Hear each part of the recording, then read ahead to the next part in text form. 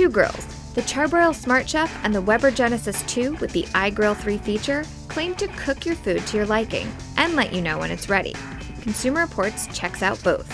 The $800 Char-Broil SmartChef uses a Wi-Fi connection to send info to an app on your smart device. Any grill in the Weber Genesis 2 line can be used with the $100 iGrill 3 attachment. It uses Bluetooth technology to send alerts and updates to an app you download to your smartphone or tablet.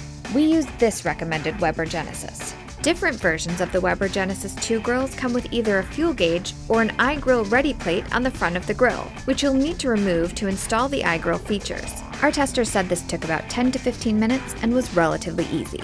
The Char-Broil SmartChef grill needs a strong Wi-Fi signal, so it should be near your wireless router, and it also needs to be plugged in.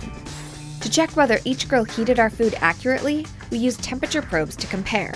Each app asks a series of questions, like what are you cooking, and how do you like it cooked? For this test, it was steak, medium rare. The Char-Broil automatically sets the preheat temperature to 525 degrees and alerts you when it's ready. The Weber does not monitor or control grill temperature, so we manually preheated the grill. Both grills track consistently with our temperature probe. Based on our cooking selection, the Char-Broil alerted us when our steak reached 145 degrees. The Weber alerted us when the steak's temperature was about 10 degrees away from 130 degrees. The grill's preset for medium rare.